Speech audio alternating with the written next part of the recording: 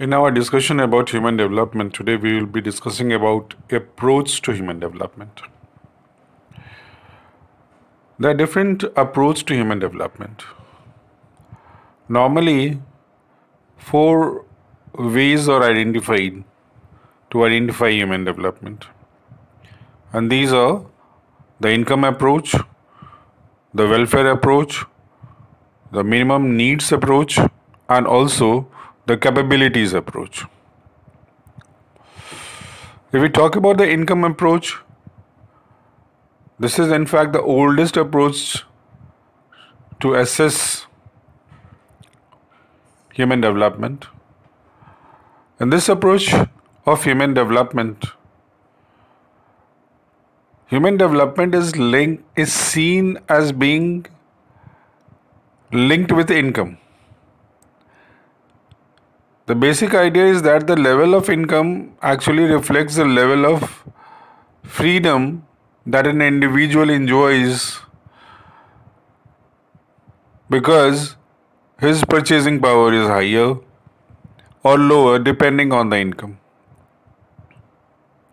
According to this approach, higher the income of people, higher is the level of human development. So that is one approach to identify human development. Then another is welfare approach. As the term indicates, welfare, it is related with the amount of welfare or bringing welfare is attempted by the government for the common people. The expenditure that the government makes on education, on development of health facilities, and providing different type of amenities to the common people, these are taken into account to identify the human development. In fact, the government is responsible for increasing levels of human development by maximizing expenditure on welfare. And this is the basis for identifying human development in this approach, which we call welfare approach. Another approach that is used is basic needs approach. This was first of all presented by International Labour Organization. The ILO in fact identifies 6 basic needs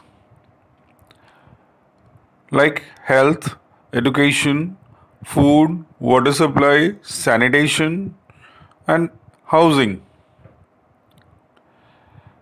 These things, development in these things is identified, and that is the basis for identifying the human development. This is what we call basic needs approach, because in today's world, having access to health conditions, education, food, having proper water supply, sanitation, and housing are the basic things that is needed for having a proper life.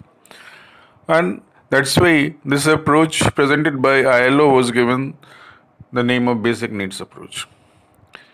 Another method that is being promoted is capability approach. That is, what amount of effort has been made in the development of the skills and abilities of the people in the country, in the nation, in the society. That is taken into account, and that is identified as the basis of identifying human development. This is why it is called capability approach, and this method was presented by Professor Amartya Sen of our country. According to it, building human capabilities in the areas of health, education, and access to resources is the key for increasing human development. So these are the 4 ways of bringing human development, or you can say these are the 4 approach to human development. that is normally taken into account for identifying human development.